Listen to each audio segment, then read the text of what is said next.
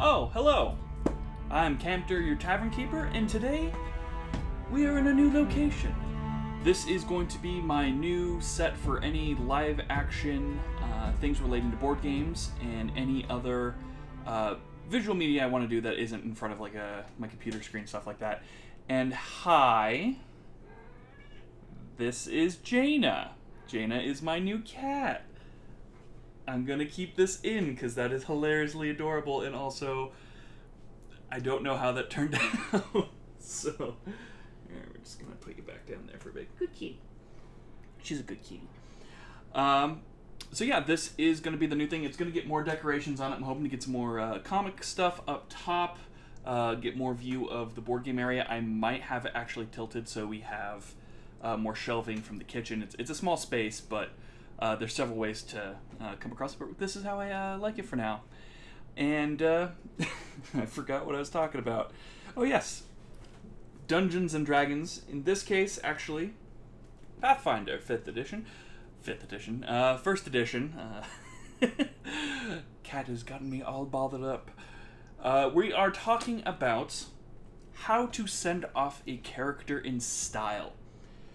For those who have played D&D before and have had long, campaigns, there has been times where if you had to silently part ways with a character, not due to heroic actions or tragic deaths, but real life and bad scheduling. This case, our friend Alex had to unfortunately move out of state for a job, and we had to unfortunately cycle out his character. He was actually in this campaign for almost a full year and one of the founding members. And we won't really need to know too much about the situation that they were in for this because there's a lot of spoilers in it. But I will be naming some characters that I used from this book to kind of give him the farewell and kind of how it played out. And this isn't just about how to send off a character, it's really kind of about two things. One, finding a way to get rid of a character without just killing him off or, just poof, he's gone, written out, no explanation. And it's also about getting players engaged with a story that isn't pulling the characters in or doesn't really have any consequences for them. In this part of the Rise of the Rune Lords series, it's Chapter 2, and it's essentially a murder mystery. And the players are tasked to help this town of Sandpoint, or in my case, Sandport, because I'm dumb and I can't read, find out who the killer is using clues from Chapter 1, as well as some other clues throughout the entire campaign. So what happened was the players were tasked with finding out how the murders were being done and who was doing it. There was a lot of undead and ghouls involved, and there's one culprit in particular that has been taunting the players using messages, particularly to our warrior. And I keep calling them warriors, our fighter, she is unfortunately the only female in the group that is attractive. The group party consists of a bard, a wizard, let me double check that. A skald, which is a fighter/bard hybrid, a fighter, a witch, a wizard, a druid, which we then converted into a ranger for simplicity's sake. And I think that's everybody. Yeah, there's 5. So the group has kind of made acquaintances with several NPCs in the city. One of them being Shalelu. I think that's how you pronounce her name. She's a ranger that was supposed to be a one-off character, which I made fall in love with the wizard. The wizard is belonging to our friend who unfortunately is having to leave the campaign. So pretty much how I had the story set up was Shalelu was madly in love with our wizard named Zakuzagug. And if that name sounds weird, it's because he didn't have a name when the campaign started. He never came up with one. So his character's name slowly has been given to him as he's critically hit with spells, giving him insight, and we've randomly given him a new letter. So his name was Sakuzagu. And Sakuzagu didn't fancy her. which is pretty fun.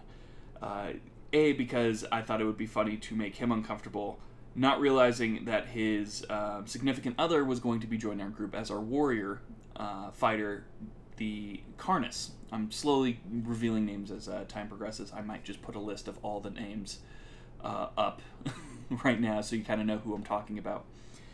And so we're doing this campaign, and they get to the point where they go to this asylum. And inside of this asylum, they run into a madman who was affected by the murderer. And in the final campaign with Sekuzugug, the campaign kind of got put into a standstill. They're like, all right, we got as many clues as we can. We're being taunted by this guy, but we don't know who it is, and we don't want to wait for another murderer. So the players kind of do the sensible thing, and they wait things out. And that's when I could kind of tell that they hit a standstill. They didn't know where to go from here without me directly telling them, and they just lost an important character. So I thought that this would be a good opportunity to write in a scenario, to write out the main character, as well as kind of give a little bit of drama. And I know I've been leading up to this, but there's a lot of like weird backstory, and I'm trying to keep it in without having too much spoiled if you guys want to do Rise of the Runelords. So what I did was, I made Sekuzugug go mad by killing off the NPC Shalelu. I did some research and I found out that she was only useful for one section of the campaign, and the book kind of is like, if you want to use her, go for it. If not, you can kill her off and have her go into the woods and never be seen again. And I started the campaign off with several NPCs meeting up and talking about how there's no leads, you know, it's really frustrating. The NPCs kind of were trying to guide the players into kind of a lead. And they're like, okay, what we're going to do is we're going to meet tomorrow in the Rusty Dragon, and we'll talk about, you know, where we can go from here. During the night, I had Shalelu kidnapped by the murderer. Best way to kind of describe it is the murderer kidnaps her and holds her hostage at the asylum that they were just at as a warning. Now, the players aren't happy with this, because in most cases, if you steal something or someone from the players that they care about or want to know more about, you don't take their shit. They get mad. And I convinced them, all right, follow the trail. They followed the clues. Our druid, Tinythorn, he was able to use his tracking skills to find out that they went back to the asylum, but they weren't the first ones there. It seems like there was a big kind of show in this town that someone found a body, and unfortunately it was Shalelu. And in the third story of this asylum, she is hanging upside down, carved with a message to our players, saying the clock's ticking. Now, with Sekuzugug being gone, I was role-playing him kind of lightly, making sure that the players knew he was still there, and I made him essentially just heartbroken, upset, crushed. And it kind of seemed like it was out of character for the player, but you also got to keep in mind that he was very kind of shy and self-spoken, so I kind of gave him a little bit of emphasis on, okay, things are getting bad, now they're attacking us directly. And he was a very unstable person with amnesia, and he kind of snapped. And essentially the group tries to hold him down. They're like, we can't let you, go. And he's like, no, I can't handle this anymore. Oh! And he somehow gets unpantsed and ran into the forest. They grapple failed, essentially grabbed onto his pants, got rid of his pants, and the wizard ran off into the forest, never to be seen again, currently. In case he ever wants to come back, which he is at some point, he's going to come back, and they're gonna try to work it out. But first problem solved. The character now is distraught. He's gone mad. He's upset, and now he's going to find the murderer himself, and they can't find him. The second problem is there's still a body up on the top of the roof. So the rest of the party goes, "Wow, holy shit, dude, that was dark." And I'm like, call of action, it's like you guys aren't following the clues you have, you guys haven't looked at your notes, time's ticking, and so they rush up and they try to cut down her body, and unknowingly our Scald, I can't remember his name right now, I'm so sorry, What is his name? I'll have to text him and apologize for this. I can't remember his name. He attempts to cut her down. And the problem is she's been converted to a ghoul. And like most ghouls, they are bloodthirsty and rabid, and they want nothing to do with you except for to eat you. So not only have I killed off an important NPC, I also made it a boss. And the players, knowing that ghouls are trouble for the party, they took it a little bit differently. Usually, they take things head on. Karnas, our warrior, is very headstrong. Our bard is very courageous, and he's very kind of showmanship and boasty. And they're kind of the two shot callers of the group. Our witch really kind of goes with the flow and does whatever the hell she wants. And then I think the witch's name is Mary. Mary kind of does what she wants. And our druid, he's still learning the game. He still doesn't understand how to roleplay. He's still kind of slowly coming into it, so he kind of follows. So the group decides, let's just drop her off, not realizing that if they dropped her, she could potentially go into the crowd. So what they wanted to do is they wanted to pull her up and then tie her in and restrain her to see if there's a cure for ghoulishness. And this is when the rules started to not shine in their favor. They pulled her up, and she got a hold of Karnas and starts attacking her. And I think it was Karnas. Essentially, fight starts happening, and push comes to shove, a couple actions. One of them actually pushes her off, and she starts falling towards the ground. And she lands on the ground, and she starts getting up. Our witch uses the spell Web to stick her to the ground, and now she's kind of in, I want to say superhero pose, but kind of that pose that superheroes make when they're on the ground and their arms are behind them, they're like kind of looking up. And she's down there, and she's rattling, she's trying to get at the people below.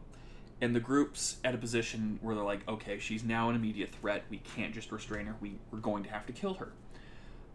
Our bard, our Skald, keep calling him Bard, our Skald decides to jump off the building and slow fall to stab her in the back of the chest.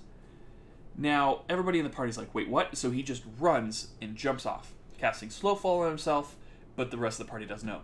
They're like, oh no, we gotta get down there. Some try to go down the stairs, some people actually start climbing the side of the building, so it's kind of like a madhouse. So if you're looking at this from the ground floor, you see a ghoul just fall down, she gets back up, and she starts raving, and then you see this crazy witch throw webs on her like Spider-Man, and now she's restrained, and then you have someone jump off and is slowly, very slowly, falling to the ground with a spear, screaming, as Skalds do, bloody murder, trying to kill this thing. And so I'm like, all right, what you're gonna need to do is you're gonna slowly fall, and I need you to roll damage. And he's like, first, I want to roll a perform. And I'm like, okay, what are you performing?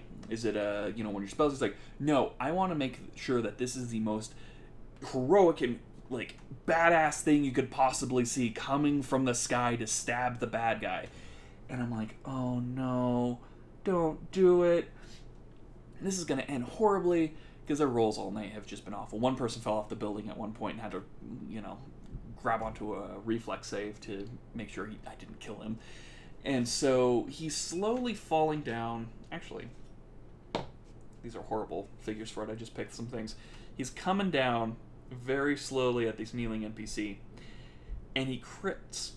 He's going to deal double damage, enough to kill the monster. And he's also really high in performance. So the best way I describe this kill is if you've ever played Final Fantasy VII, and there's a certain scene, spoilers, where Sephiroth comes down and stabs Aerith in the back. And I said that's how the scene plays out at 1/4 speed.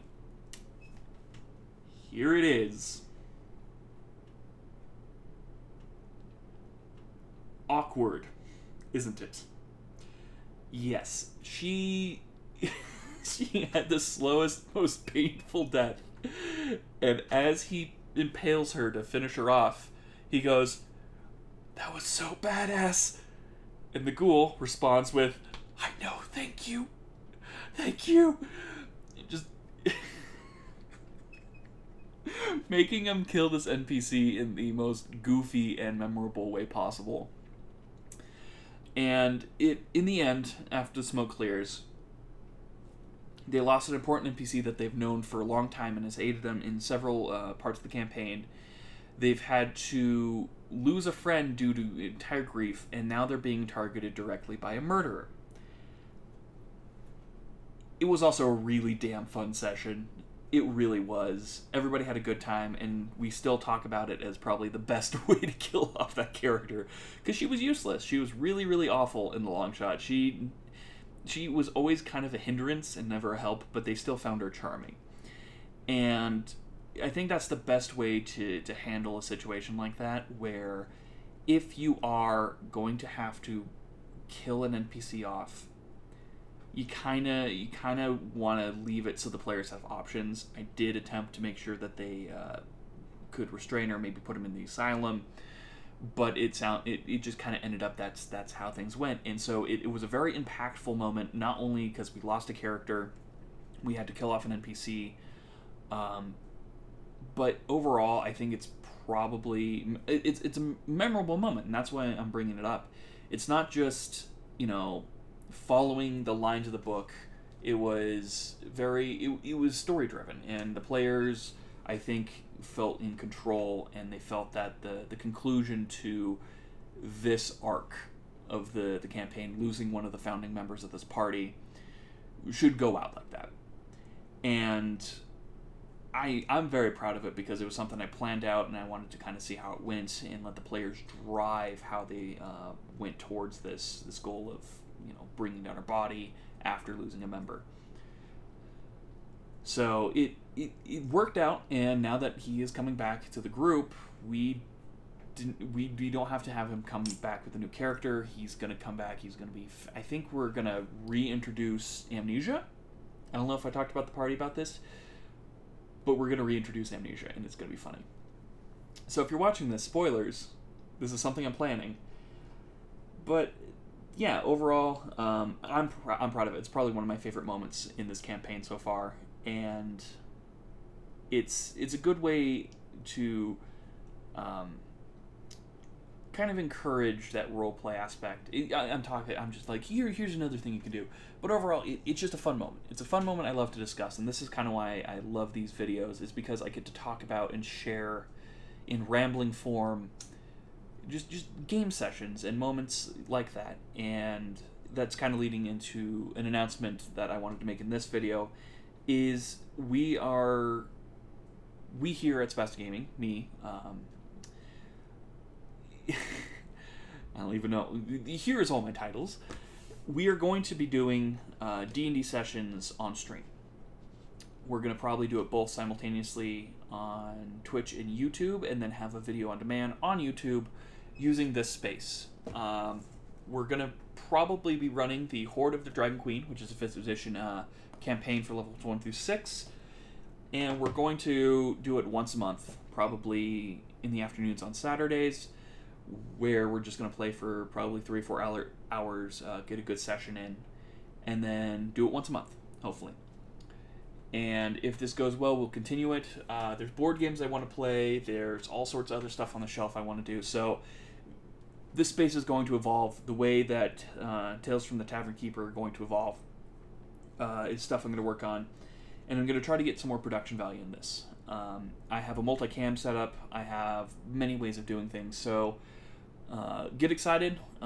Suggestions, comments. Let me know what you guys want to see out of both Tales from the Tavern Keeper as well as this D&D series coming up. If you have any suggestions on the storytelling, more things that you want to see, please let me know in the comments down below. I love feedback. I really do, and I love interacting with people who watch the video, even if you're a first-time viewer or if you are someone who's been watching us for a very, very long time. Please let me know what you think, and until next time, this has been Kamter, your Tavern Keeper, and I shall see you next time in the inn. Farewell, travelers. Damn, that's a good exit. I'm keeping it. She agrees.